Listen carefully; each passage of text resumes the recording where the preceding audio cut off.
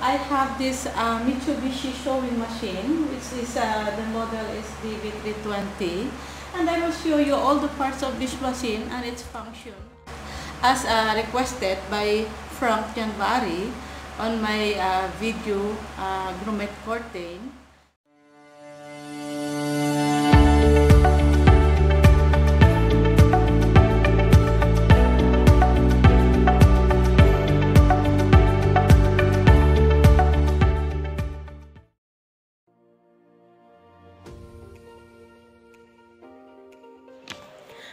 Power switch and cord. The electricity of the machine is supplied by the power cord, which has to be connected tightly to the machine for constant supplies of power. The switch is used for switching on and off of the sewing machine to the electricity. And this one is the switch of on and off, and this one is the cord. Clutch motor is the source of power going to sewing machine. Hand wheel is used for slowly raising and lowering the sewing needle manually to provide better control to position fabric under the needle. Holding this hand wheel, I will show you how the needle will be set if you want to move where you want to sew the fabric. So this is the function of the hand wheel. Belt is connected to the hand wheel going to the motor clutch for the machine operation. Next is the bobbin winder, this one. Bobbin winder is used to rewind threads to the empty bobbin. Bobbin is this one. This one is the spool pin and holder. It holds the sewing besides controls the sewing thread direction as it goes through the machine.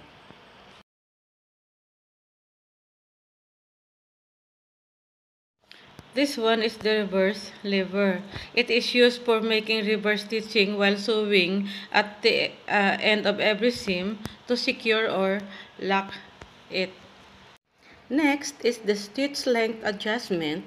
It determines the length of the stitch, so you can adjust this SPI or stitch per inch here. So it starts from 0 to 5, depends on the stitch that you want. This is the foot pedal. It controls the speed of the machine, which depends on the force exerted on it. Next is the tension disc. It determines the looseness and firmness of the stitch.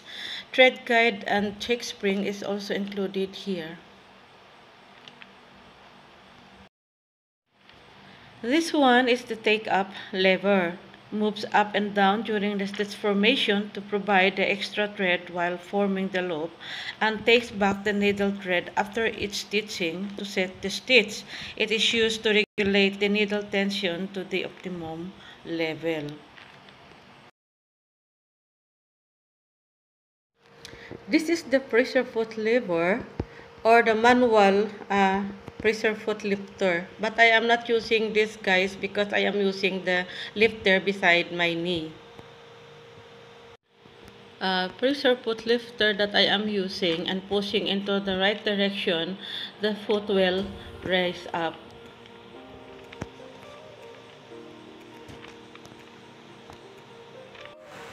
This one is the pressure foot.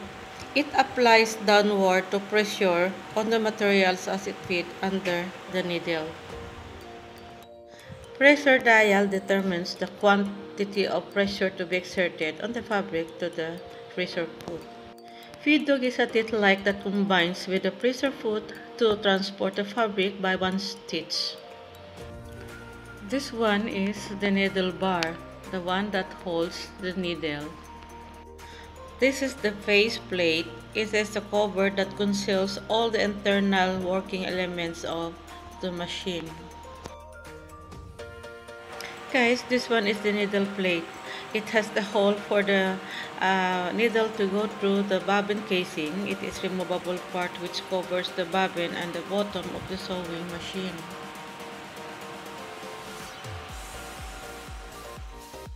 bobbin case is a small package that carries the bottom sewing thread. The bobbin has to be fixed.